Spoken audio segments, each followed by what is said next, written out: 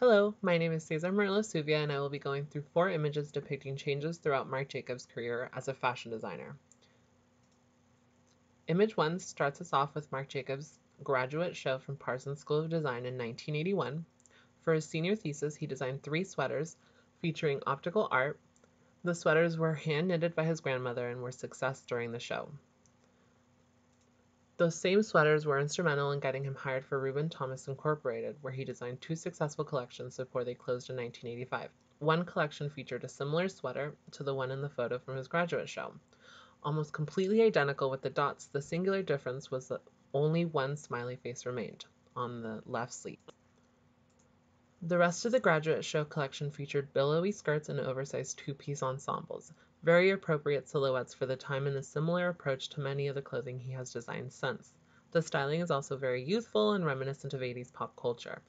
We also see him use prints and patterns freely, a glimpse to his design future as he loves to employ both as well as displaying art on his garments. A note I'd like to make is that the smiley faces are a funny coincidence to his 2018 Heaven collection featuring Nirvana's logo. Image 2 is of the Perry Ellis Spring 1993 collection featured in the December 1992 Vogue. The collection was presented earlier that year. Marc Jacobs presented his now infamous grunge collection for Perry Ellis's Spring 1993 line. He dressed models in pieces you would find in the closets of Courtney Love and grunge-loving Seattleites of the 90s. This consisted of knitted beanies, Doc Martens, layered flannel shirts, cargo pants, slips, and printed granny dresses. The critics were shocked. These were items readily available in thrift stores, not something Perry Ellis would sell. The silhouettes were, again, baggy and current for the 90s, and again, taking inspiration from the pop culture and art styles current back then. He used prints on the dresses and flannels and featured trendy styling like the layering of the flannels and knitwear. The knitwear was actually successful if stylists didn't present them with other pieces from the collection. In all, this collection was the antithesis of what Perry Ellis had represented in the fashion world. Ellis was preppy American sportswear, and this was not that. One can almost say this collection is a polished version of his graduate show collection with similar silhouettes and cultural references. He is sticking to his vision, yet shaping it to what is current. Image 3 is from spring 2003 when he was the creative director of Louis Vuitton. For Louis Vuitton's spring 2003 ready-to-wear collection, Marc Jacobs debuted a collaboration with Japanese artist Takashi Murakami that birthed the candy-colored Speedy bag.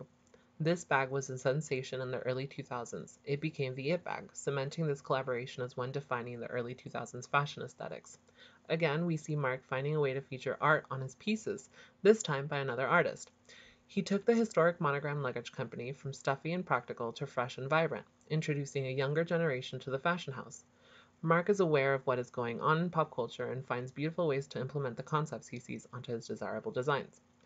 Aside from the purses, the collection features pieces that are reminiscent of the 50s and 60s. Items such as low-rise polka dot bathing suits, trenches and outer coats, mod-inspired dresses with cutouts, frilly, delicate mini dresses, and the models honored to walk with the updated monogram bags wore dresses very similar to vintage house dresses, with rounded collars and piping from the shoulder to the rounded pockets. The colors were sweet and delicate, yet vibrant and candy-like. It was like his mood board for the season was vampy Audrey Hepburn in a modern candy shop.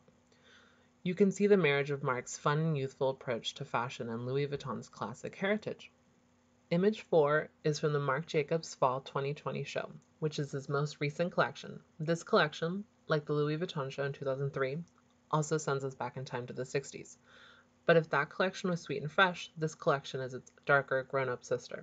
The colors were present, but subdued and sometimes dark, or done in a sequin fabric. The silhouettes were very mod, featuring styles similar to the 2003 show, but executed for a more sophisticated customer. He showed evening dresses with gloves that reminded the spectator of Jackie O, 3-button A-line coats, mini dresses with tights, fur hats and hair scarves, sequin shift dresses, and models were styled in a monochromatic palette. We can't forget his love of art, which made an appearance this time through dancers at the beginning of the show. All in all, if his graduate show is the baby version of his grunge show, this is the refined version of his 2003 show.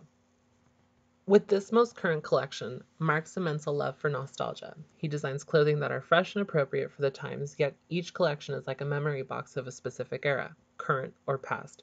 He has a talent for bringing the past into the future in beautiful and fresh ways. Thank you.